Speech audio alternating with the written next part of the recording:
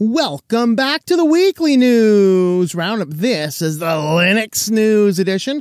The cool things that are going on in Linux this week. And we got some cool stuff coming in. First, we have the Linux kernel 6.7 officially released, which is good. That means the reign of evil is over.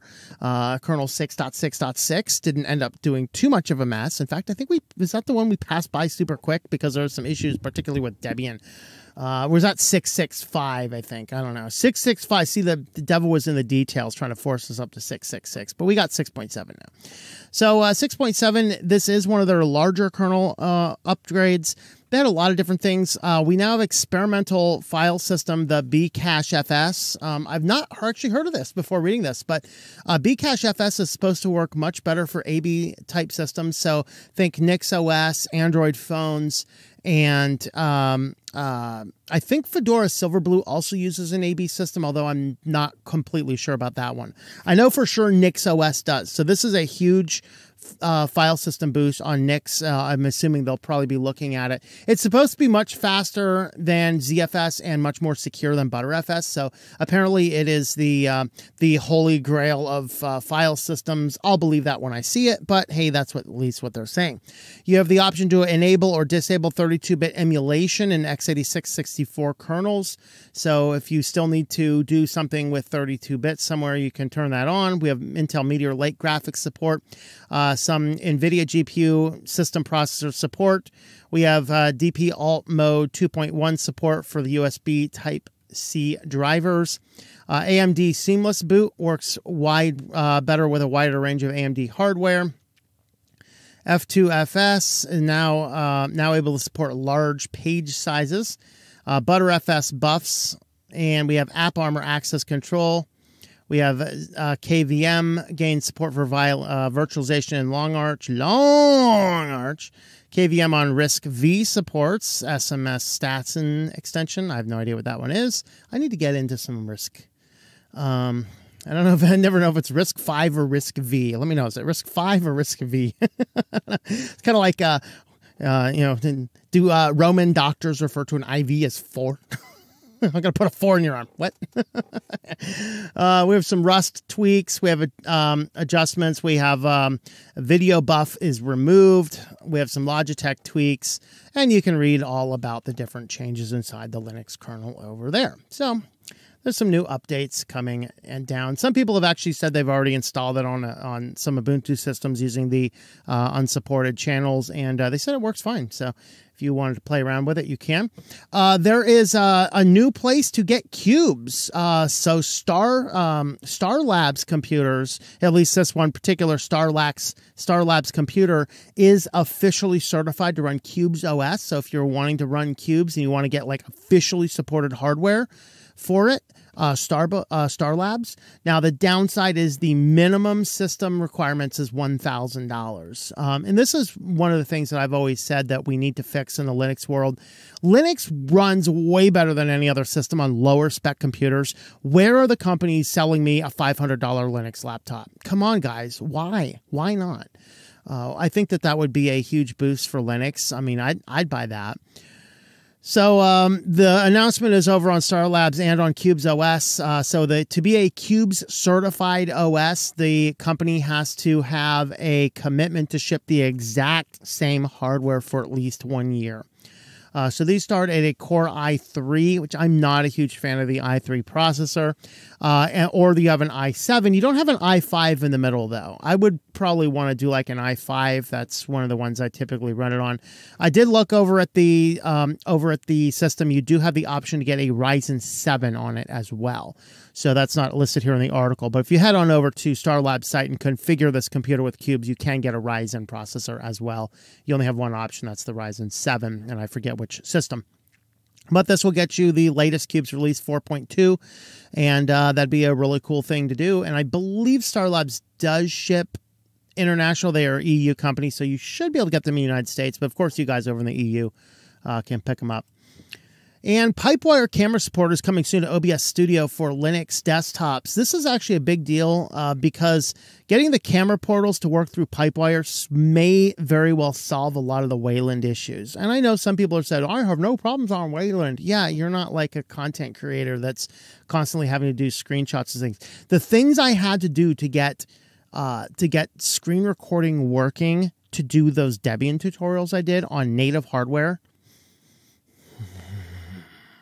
because Wayland sucks. Okay, it just does. I understand that X has some problems and that it's old and hasn't been updated for a while, which isn't 100% true. But the problem is Wayland is not prime time for universal applications. This is one of the things, although I'm not going to be inclined to use OBS to record a basic desktop, I want something like Simple Screen Recorder or something simple like that. And I really didn't find any good options. So I end up still running it through the capture card. Yeah, go figure. Literally running this main streaming computer, running a capture card into the Ryzen laptop to record those Debian videos. You're welcome. So, but this might solve some of the issues, at least on the OBS end, although some people have said they've had no problem with Wayland and OBS. But even according to the fairly up-to-date links in the article I did looking at some of the criticisms of Wayland, even OBS was saying, yeah, we're not really actively supporting it. But this would actually get camera functionality working through Pipewire. Now, camera functions will work in many other places as well. But as far as getting them to work in a better protocol, Pipewire is a much easier and much more streamlined protocol to get it working on. So this is actually good. So we'll see what happens with this down the way. We're probably expected to see this obviously no earlier than 31, since we are already on OBS Studio 30. I say this as I'm streaming and recording this on 25, but hey, 25 works for me. 27 crashed like the Dixies, and the OBS 30 so far on the other laptop is working pretty well. So we'll see. And on to our final article here. Ubuntu wants to move snaps beyond the Ubuntu distribution.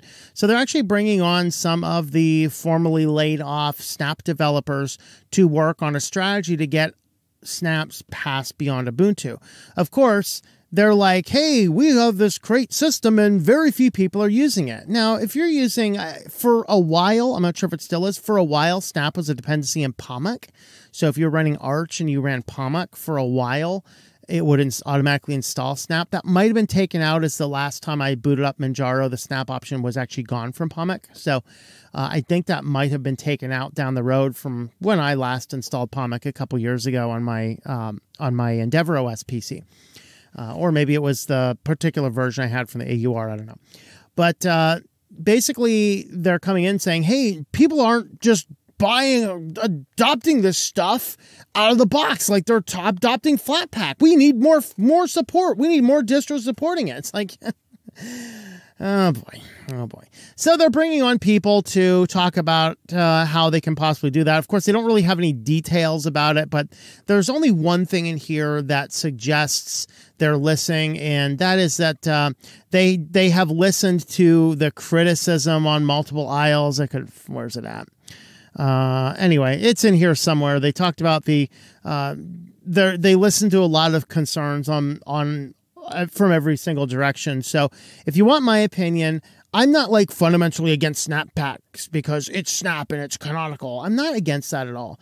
I am not a fan of Snap because, number one, they overrode many apt packages with Snap packages. Number two, it is a centralized proprietary distribution method. Even though the Snap itself is allegedly open source, you could really open it up and audit it, whatever else. The distribution method is centralized and proprietary. If you really want to capture the heart of the Linux people, you got to completely do away with those two things. Completely open up all the source code and completely decentralize it. That's why Flatpak is so supported by distributions, and everyone looks at snaps like they're, watching some comedy show. And then of course there's some tactical specs. They're lower, they have poor performance, they have some issues with interacting and playing nicely with the rest of the system. A lot of this is for security, for sandboxing purposes, but if the system is so stinking secure that I can't functionally use it, screw it. I'm going to go back with something that works, because it's like, it's perfect. It's secure. You just can't use it for anything, but you know.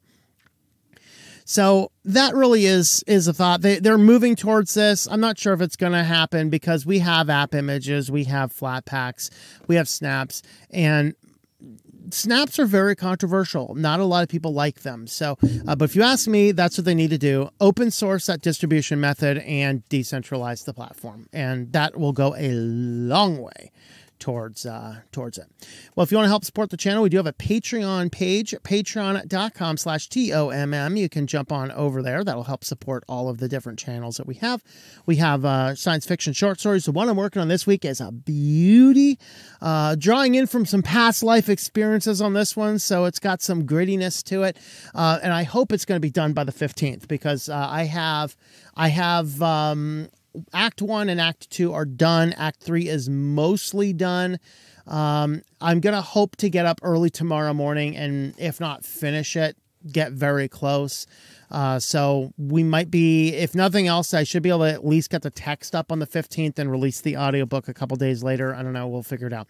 But you can get all access to those and the past short stories I've had as well over there on patreon.com/TOMM. With that, thanks for watching, and I hope that you enjoy switching to Linux. Thank you for watching this video from Switched to Linux.